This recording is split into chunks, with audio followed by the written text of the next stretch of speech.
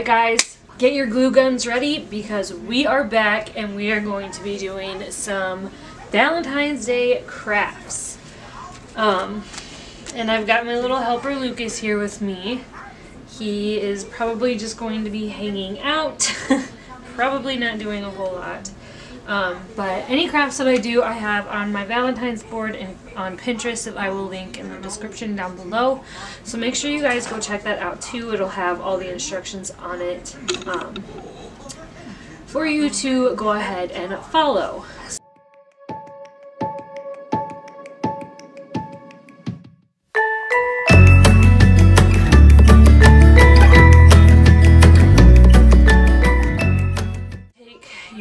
Candle holder, and then you put your ball in there. Start taking your flowers, and I would push up the leaves the best you can so you can get some leaves in there as well.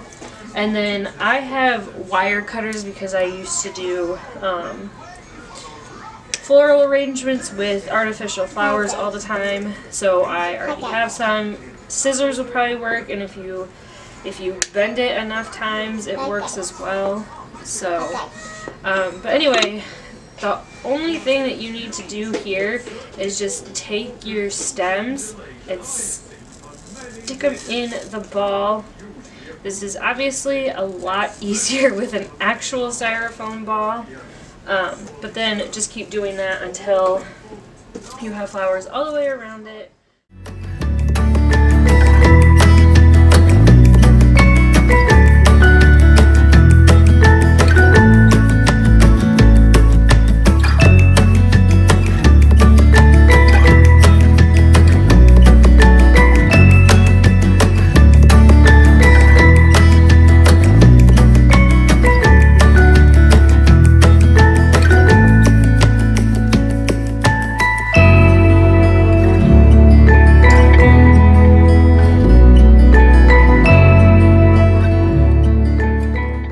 Okay, so camera did stop filming for some reason, but I ran out of red flowers, so now I'm just going to add in the white flowers and take out some of the red ones and move them to fill in these empty spots here. I did put the candlestick on as well so I could kind of judge where to put things, and I also did the small side down just so I didn't have to use more flowers. But I think so far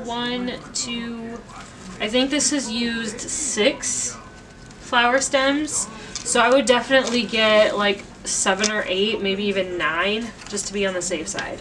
And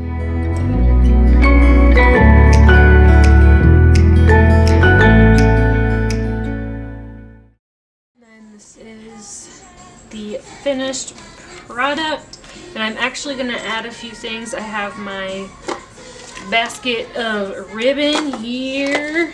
I am actually going to add like these sprigs down below with hot glue.